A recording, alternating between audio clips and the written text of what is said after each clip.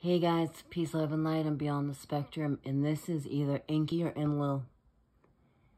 Wow. Wow. That's either Enki or Enlil, and it is. Google them. Look it up for yourself. Wow. The Anunnaki are here. Enki and Enlil are here. Enki's supposed to be returning. Enki is supposed to be returning. This is incredible. This is some kind of shield he has. It's funny because the front of their nose of their ship looks like that. That is either Enki or Enlil. Actually, hold on. I'm going to block the camera for a second. Just for a second. Just stand by. Stand by. I'll show you. I'll show you. Holy cow. Just give me a second. I'll show you. Enki and Enlil. Images. Ready? Okay. Whoa. Okay. They're the ones holding the moon tree. Okay. Standing by the moon tree. And I've actually captured.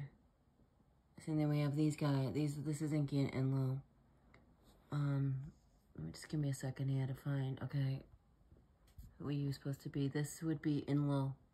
Their beard, all of this means something. Every little piece of this means something. This whole, like, it's about frequency.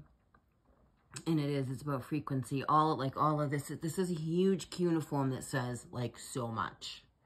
Like, it would be, if it could be written out, it'd be thicker than the Bible. Seriously. Each, arm, each braid, each thing means a frequency or something different. They're here. They are here. Which, that's where we got Christ and Lucifer from, because it's all about Enki. The whole Bible is about Enki and Enlil. If you don't already know that. Wow. I just came across a peak. Okay, let me look up Enlil. Just by himself. Whoa. Okay. And we're seeing stuff like this. They are like a vessel in themselves. I've actually captured arms. I've actually captured timepieces on an arm. They're here. They're here. Whoa. Okay, I'm beyond the spectrum. Just wanted to share Enki and Enlil. And we are Enlil's time. The age of Aquarius is about Enlil, air. He's about air. And Enki is returning as well in the battle between the two of them because they want you to believe Enki's bad, but Enki isn't.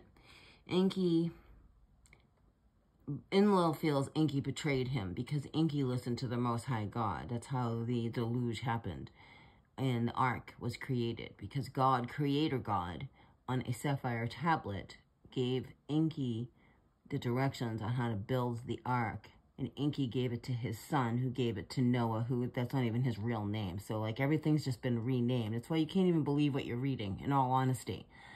But that's just my take on it, but that's how I feel. That's why I really don't get caught up in the Bible, because it's been rewritten by King James, who made all women evil, by the way. So Enlil feels betrayed. Enlil and Anu, King Anu, who I've actually had King Anu by my crib as a child. Enki's here to set things straight. Wow, that's huge. I'm beyond the spectrum. Peace.